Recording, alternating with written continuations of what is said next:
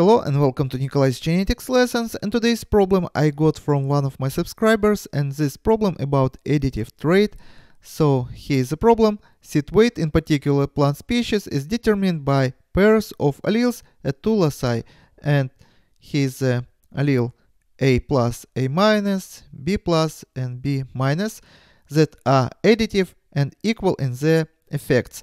Plants with genotype which is as follows have seeds that average 1.6 gram in weight, whereas plants with genotype as follows have the seeds that average 4 grams in weight.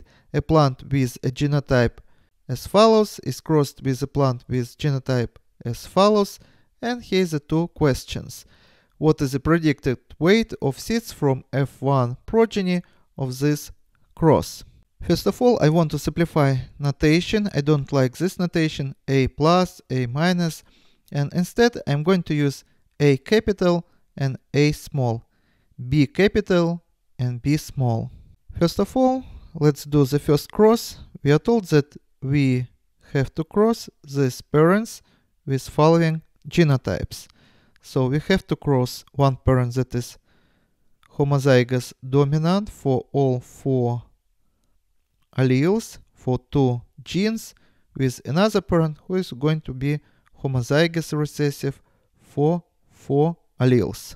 We know that phenotype of this parent is 4 grams, so 4 grams. That means that each dominant allele at 1 gram, so 1 plus 1 plus 1 is going to be 4 grams. And we also know that phenotype of this parent is 1.6 grams, the weight of the seeds. That means that each recessive alleles adds 0.4 grams. So 0.4 this allele, 0.4 this allele, 0.4 this allele, and 0.4 this allele. If we add them, we are going to get 1.6. Or we can get this number if we divide this number by 4. And this is how each recessive allele adds to the trait. And here we just divide 4 by 4 alleles, and this is how much each dominant allele adds to the trait. And here is probably the part where everyone would be confused, because we are told that, let's read again, seed weight in particular plant species is determined by pairs of alleles at two loci that is additive and equal, so I want to underline equal in their effects. But we see that each recessive allele adds 0.4 and each dominant allele adds 1, so it's not equal. But again, let's read the problem. Seed weight in particular plant species is determined by pairs of alleles at two loci that are additive and equal in their effects. So when we consider how much each allele add to the trait, we're considering not the individual allele, but allelic pair or locus. For example, locus A can give maximum to the trait, which is going to be 2 grams. But locus B also can give maximum to the trait, which is also going to be 2 grams. Locus A also can be at the minimum variant, can give 0.8 grams to the trait, but minimum for locus B is also going to be 0.4. So these loci are equal in their influence on the trait. But if we take individual allele B dominant and allele B recessive, the effect on the trait is not going to be the same. So 1 gram here and 0.4 grams here. So it was parental generation. Now we are going to cross them and get F1 generation. And F1 generation is going to be of the following genotype. So this is parental generation, this is parent 1, parent 2, and here is going to be F1 generation. From parent 1, F1 generation can get for the locus A only dominant allele A. And from the parent 2, for the locus A only can get recessive allele A. And for the locus B, from parent 1, only can get dominant allele B, and from the parent 2, for the locus B, only can get recessive allele B. So all plants in the F1 generation are going to be of this genotype. And we are told that we have to cross parents from the F1 generation, so we have to self them, and that means that we have to cross this genotype with this genotype, or we have to self-pollinate them. Sorry, I jumped to the second question. Let's give an answer to the first question. What is the predicted weight of seeds from F1 progeny of this cross? Dominant allele give 1 and recessive allele gives 0.4. Dominant allele give 1 and recessive allele gives 0.4. So the weight of the seeds in this F1 generation is going to be 2.8 grams. And as you see, genotype is going to be intermediate between these parents, and this number is also going to be intermediate between these two numbers. So we have here classical dihybrid cross, and here's a table of the dihybrid cross. And here on top, let's say this is going to be gametes of the parent 1, and here on the side is going to be gametes of the parent 2. Gametes are haploid, so here we have diploid organism, 2 alleles for each locus, but here in the gametes we only see only 1 allele per each allelic pair.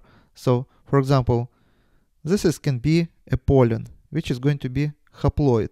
Parent 1 can produce following genotypes of the gametes. For example, this dominant allele and this dominant allele. So this genotype here of the gamete, and also, for example, this dominant allele A and this recessive allele B. So this type of gametes, and another variant we may have this small a and capital B. So this variant of the gamete, and the last variant small a and small b, this variant of the gamete. And because the genotype of parent 1 and parent 2, which comes from the F1 generation, and all F1 generation are of the same genotype, so parent 2 also is going to produce the same gametes. As you see, gametes are going to be the same.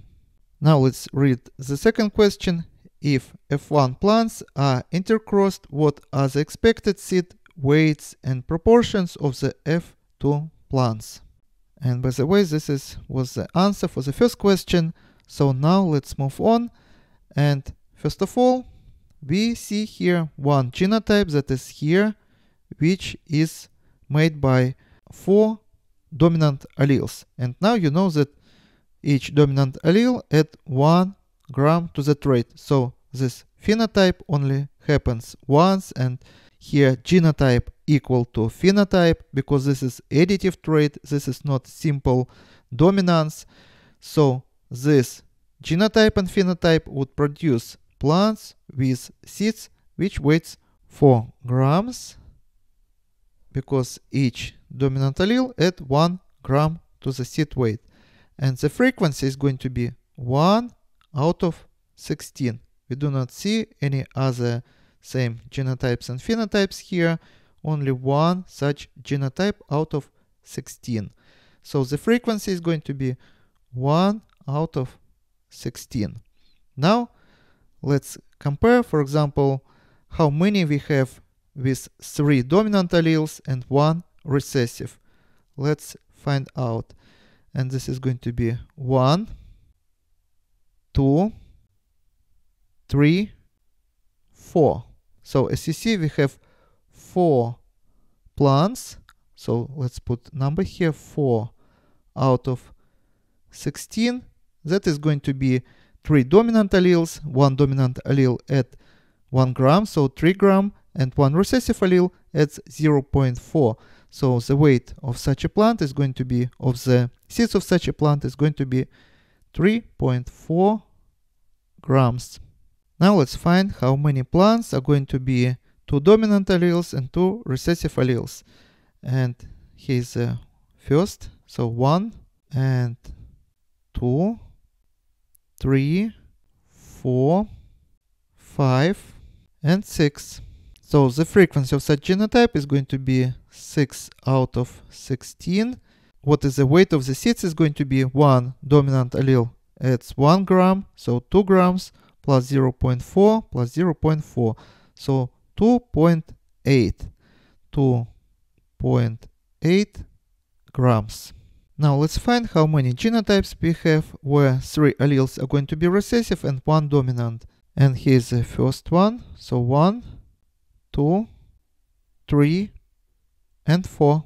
So frequency of such genotype is going to be 4 out of 16. And the weight is going to be 1 dominant allele 1 gram and 3 recessive allele each 0.4 grams. This is going to be 2.2 grams. And the last variant would be the plant where all 4 alleles are going to be recessive, and we have only one such plant, small a, and small b, And now let's also put it down here. So 1/16 is going to be variant when all 4 alleles are recessive. And the weight of the seeds of such a plant is going to be 1.6 grams. Let's read the question again. If F1 plants are intercrossed, so this is F1 plants, what are expected seed weights? This is expected seed weights and proportions of the F2 plants. And this is proportions. We can express proportions as a fraction, for example, like this. Or we just can say that proportion is going to be 1:4:6:4:1 and ignore this denominator, which is the same. So this is the answer to the second question. And this is all for today. Subscribe and see you in the next video. Goodbye.